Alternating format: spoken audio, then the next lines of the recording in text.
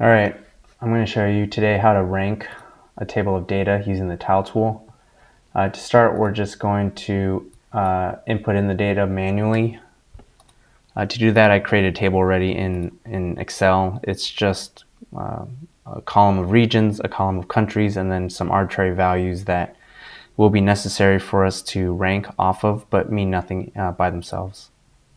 So we go back to the text input tool, we paste in the values, and then we upgrade the first row into headers. We delete the rows. We could have done this all in Alteryx, of course, but for such a small data set and for such a small ask, it's just as easy to just do it manually. So here's our starting data. Like I said before, regions, countries, values, okay? So how do you use it? Well, let's start by using the tile tool itself. The tile tool itself is kind of tricky because if you look at the tile methods, they're not super intuitive. So I'll just go over each one very briefly, but equal sum is basically you compare your different values to a sum column, and if they equal that column, then they belong in a tile of their own.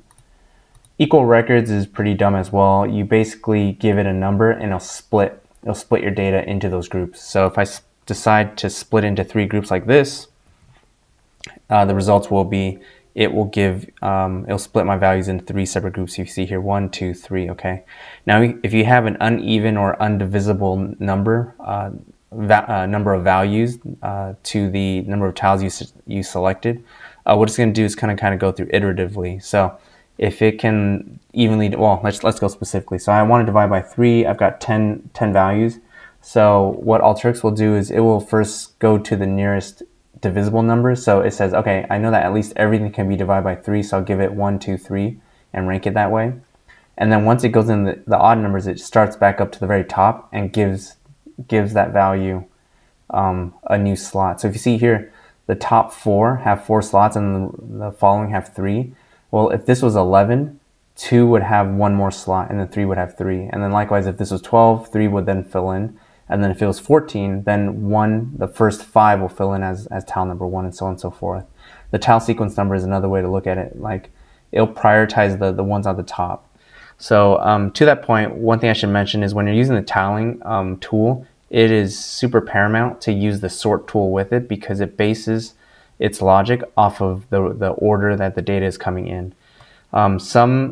Some tile methods will take that into account, but most of the time you need to sort ahead of time, okay?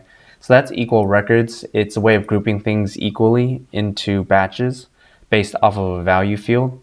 Smart tile is based off of standard deviation based on the average of that tile. So there's that. I don't want to get too much into it. Unique value is how we will be doing ranking. Basically, you tell it which column to look at, and based on each unique value, it will give it a tile and sequence number, which is effectively a rank. And then lastly, there's manual. Manual is kind of cool. It's the same idea. You tell it to break it into tiles, but you set thresholds for kind of where you want to break the value, the rows into tiles.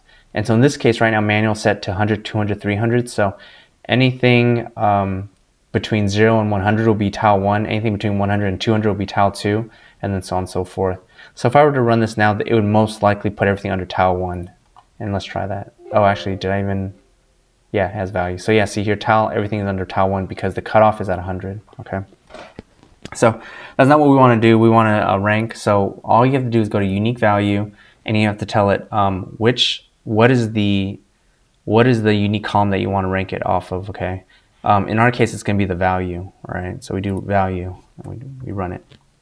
And that's really about it. You know, if you look at it here, it is now, okay, well, no. So this is where you kind of go and kind of play with the idea of ranking. So right now, based off of the order, it is ranking 1, 2, 3, 4, 5, 6. It does not actually parse through this per se. It's kind of stupid. It can only parse through the information in batches of groups, okay? And also, it recognizes if it's the same thing. So here, 37 is the same, so it groups it under tile number 2, okay? But if you look at the values themselves, you can see that it's kind of, it's sorted in ascending order. And if you want to rank, typically you want the highest number on top. So what we can do here is we can just add a sort field in here. All right, how many minutes? 4 minutes, okay. I can make this faster. You add a sort field in here, and then you sort the way you want it to be moved. That should fix it. So the data coming in is all random. I now have told it to sort it based on highest value to lowest. and then if you apply the same logic, unique value, now it should, okay. This is also another common mistake, okay? So if you look here, it should be sorted right, but as you can see, it's not. The reason why is because this is left unchecked. So it is automatically taking the values, and the tile tool is automatically sorting that value first and then ranking it. So by default, it sorts by ascending order. So if you see here, it automatically sorts it by lowest to highest, and then it ranks it.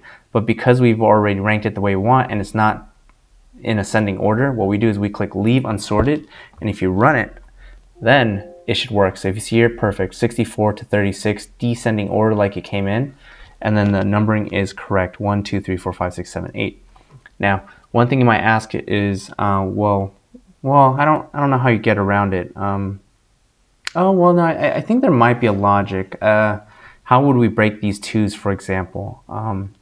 You'd have to give it some other logic. You have to tell it to look at group or country, and that's how you could break it up into true 1, 2, 3, 4, 5, 6, assuming you have enough unique values to truly give each row a distinct character. Okay. But in absence of that, and I'll show you in a quick second how to create this true ranking where everyone has a unique value. But in absence of that, it ranks it as ordered. So this is the highest number because the next second and third number is 61. They both take up the 2 spot, and then the third one will be 3, 4, and so on and so forth. And so if you notice here, there's a lot of ways you can approach ranking. One might argue that row number 4 should truly be 4 because 2 and 3 kind of share the second spot, but 1 will by default be the third spot. So just keep that in mind that it will rank absolutely based off of different values. Okay. And then here the tile sequence number tells you the distinction between each tile. So within these two, it is saying that this one is first, this row number 2 is first, and then row number 3 is second, and does it based off of just the order ranking that you send it into. So yeah. Now, what if you want to consider other groups? Well, you just click on it. So let's just say I want the ranking of, well, no, that's not true. Once again, tile is kind of stupid. It only takes in how things are ordered.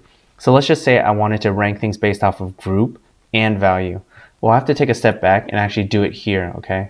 So I need to actually now add group in here and do it the way I want. So I'm just going to arbitrarily choose ascending. That's the default value. I'm going to move it up so that it first groups, it first sorts on group and then value. I'm going to run it to see my results. You see here, so now it's on Asia, North America, and then it's split, and then it arranges its values. And then when you apply the unique tool, it won't do anything different because we're still telling it to only look at value. So it's still doing 1, 2, 3, 4, but the numbers are all out of whack. So what you do is you say, hey, look at value and group. And when you do this and you do leave unsorted, it should work. And does it? No, it doesn't. Leave unsorted, unique value. Why is it not sorted? Group by, I think it's group by. There you go. Actually, do I need to do this then?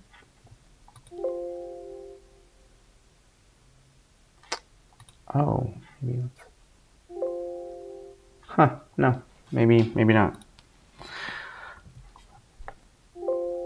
Okay, yeah, so what you have to do is you have to tell it what to group it by. So in our case, if you want to group it by country or group, it doesn't make sense to do country because they're all unique, so you'd effectively be doing nothing.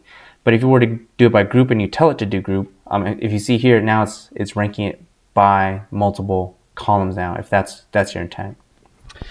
And so yeah, that is how you use the tile tool to rank a table of values.